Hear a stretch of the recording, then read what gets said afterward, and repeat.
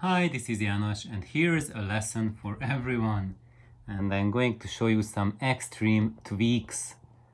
And basically the extreme tweak is, as you see, when you have a driver, and I'm showing my Cube Audio Fc8 driver, but this is true for any driver whatsoever. You have mounting tabs where the internal wire will hook up to. And normally what you see in every single commercial amplifier, that the internal wire has a connector in the end, another piece of metal. Hi Kintaro, he's there. And that piece of metal connects to this piece of metal, and this piece of metal is connecting to that wire that connects to the voice coil.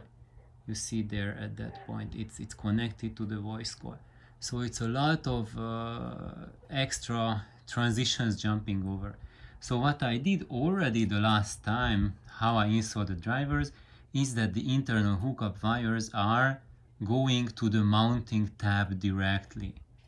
But the wires that hook up to the voice coil are connected to the mounting tab, and then through a piece of solder to the mounting tab, and that connects to the internal hookup wire. So what I did now is I bypassed that connection and took out the internal wires from the mounting tab and soldered them directly to the incoming wire.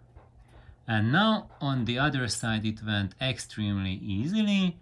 I just put my solder iron, here it is for you, hold it there, and with my other hand,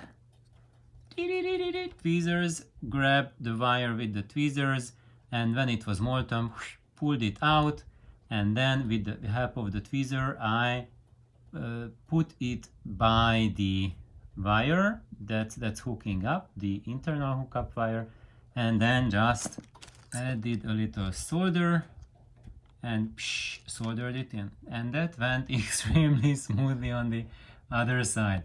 However, here on this side something unexpected happened. Well, it wasn't unexpected, but I was tugging with the tweezers on the wire before the solder melted, and I broke it off.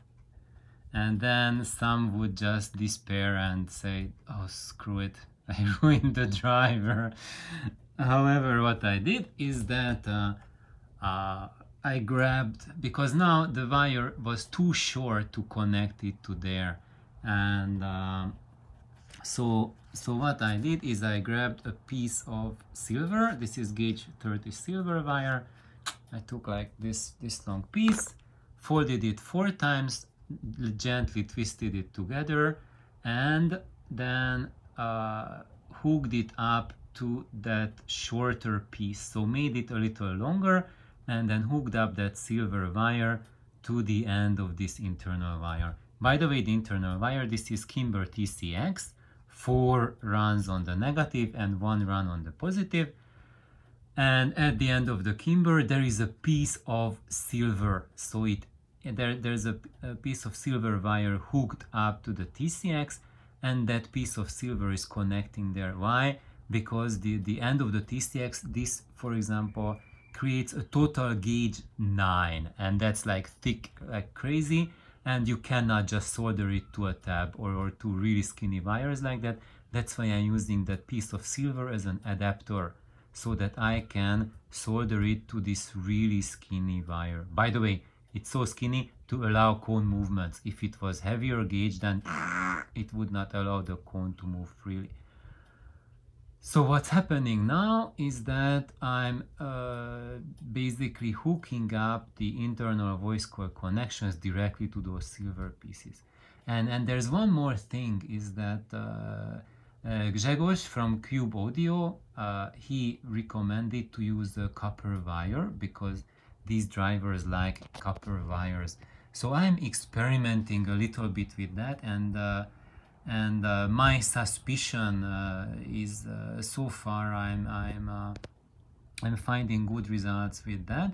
So basically my suspicion was that in many cases when people play around with silver wire, the problem is the connectors. And so for one part, when we have a silver hookup wire and then you have a let's say a gold connector on it. Wow.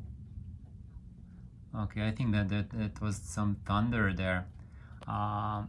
We're getting a storm here or something.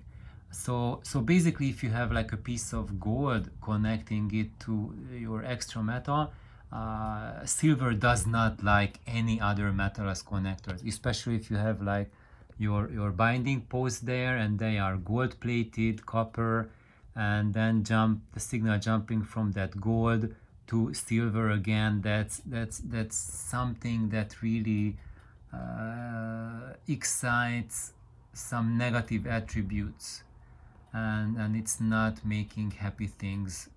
Plus, another thing, when you use silver wires, it makes problems in the system much more audible. And these drivers, they will let you hear problems in the system. So basically, what I've been doing with my system, with my amps, is that I have been optimizing them for single drivers and for very sensitive, very not neutral, but natural sounding drivers and speakers. And I noticed that with those gear, when I'm hooking it up to the Cube Audio, then it's reacting extremely well to the silver, and it's showing the positive attributes, which is that inner lit from within sound, those tiny harmonic beauties, and a lot of goodies coming through that with copper I'm not experiencing. And now I'm going to the next stage, so basically bypassing these internal terminals. So this should be a really a big jump for the silver in it. And my next part will be to change the internal hookup from those copper, or I think it's copper base and gold plated binding posts, to silver tube binding posts. But now I just looked around in my drawer and I do not have any more silver tubing, so I will have to order it and get some more before I can do it. So for now I will let the break-in go with those connectors in there, but even with those connectors mucking things up, I've had really positive results with throwing in a little bit of silver into the mix for the Fc8. And so now I will put it back and see how it sounds, and of course I will do these for the other driver as well. So thank you for tuning in and just checking out this interesting little piece of extreme tweaking that we are doing. And I will have more to say. Just had some amazing experiences and of how these wonderful drivers are breaking in. And I'm saying wonderful because it's been something quite astonishing that I experienced.